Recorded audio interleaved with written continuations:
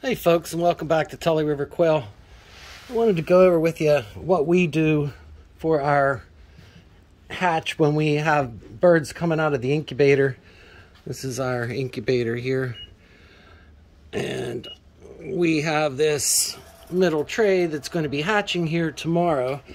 So I'm getting the brooder ready that we use just for the first couple days. And let me explain to you why we do that. So I have this smaller brooder. It's chest level. You see I have this feeder.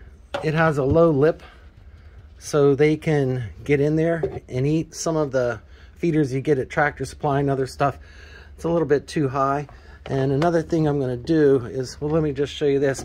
Notice how I have it filled. This is filled with a medicated 26% or higher protein medicated feed. It's GMO. The only time we use GMO is because you can't get non-GMO medicated by design.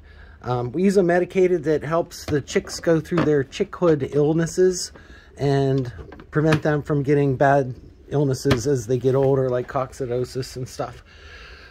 So let me just show you what we use. We have this drawer liner, and underneath the drawer liner we'll use blue paper towels, or we'll use this drawer liner, or I'm sorry, an absorbent pad, just to keep the water down so that they're not walking around in wet poo. You'll notice in our brooder that we're also using drawer liner that has little holes in it. So as this gets filled up, if I had 200 birds in here, this would get a little dirty after a period of time. So I have other sections cut that I can just put right over top of that, give them a clean space so they don't get nasty feet. You'll see I have two 100-watt ceramic bulbs, about 7-8 inches up, and that gives me about 110 degree spot, about as big as my palm. So you'll see the birds kind of position themselves right around here in the very beginning, or right around here. All right, so when I take them out of the incubator, especially when I have a large hatch, I'll put like the first batch down around here, and then I'll have a drinker already in there filled so that these guys will kind of stay in this area.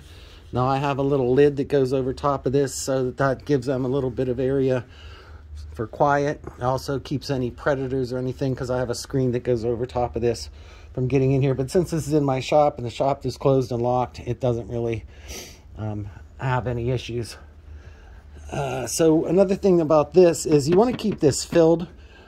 If you have really small chicks, now our jumbo chicks usually aren't small enough, but sometimes they can actually climb in this feed area and get inside here. So if this is full, they can't do that. I mean, but there has been times when I've found the chick in there, so you want to make sure you look. You can get this GQF feeder from Lion Country Supply. They have the best price. So I have two sections, basically, you know, a right and a left side. It allows me to put in a spacer here. If I want to block them off, I have a spacer cut that I can put right in here. That allows me to catch them, allows me to section them off and do whatever. Sometimes I'll also put an accessory light on there if it's really cold out, like when I'm hatching in January and February. I'll hang a light from one of these racks off my shelf just to give them a bigger area. So that's about it. We'll keep them on this medicated food until this is empty. So that's about 4 days, 5 days maybe. And then after that, we'll switch to a non-GMO. We have a Tully River Quail special blend that a feed mill makes for us. So we use that, and it's super nice. The birds like it. They eat it up.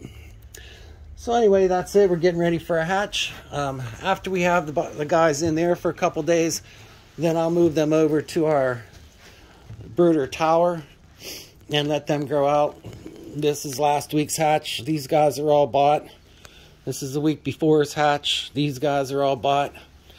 And in here, I'm able to adjust the height of the brooder plate. I have another ceramic heater in here. The first weeks, I also use a don't know if you can see it, but a little mini fan, personal fan that's in the back there that people use to keep their fingers warm when they're typing. And I don't have that in the second. And I also keep track of the temperature. I'll use a heat gun, a handheld laser gun that I'll shoot a laser on the bottom and it will show me the temperature, so I know that I'm not overheating them. And that's a really good piece of equipment to have when you're dealing with chicks. You want to be very careful you're not overheating them. And it's a good way to test your incubator. It's a good way to test different areas, hot spots, things like that. So having one of those and having a couple little mini thermometers, digital ones, you'll see I have one on this plate. I have one also in my incubator tray, my hatching box tray. So let me tell you another thing. One of the things we use, so this is a tray that I made, and I'll take out this turning rack with the motor, and then I'll put in one of these, I guess, air filters, and this matches my trays, a 16 by 20 by 1 inch. And this gives a good footing, allows me to position the eggs.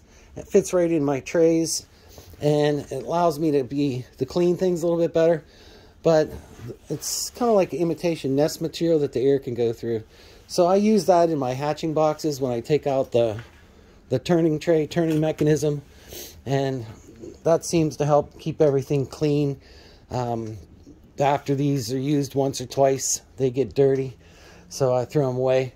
Another thing, let me tell you, I use a 50% Listerine and water, and I wipe down everything. I vacuum this wooden box out. I wipe it all down with that mixture. I clean all of the feeders, the waters, anything that can possibly touch. Same thing with the tray. When I do the hatching tray, I wipe all that down.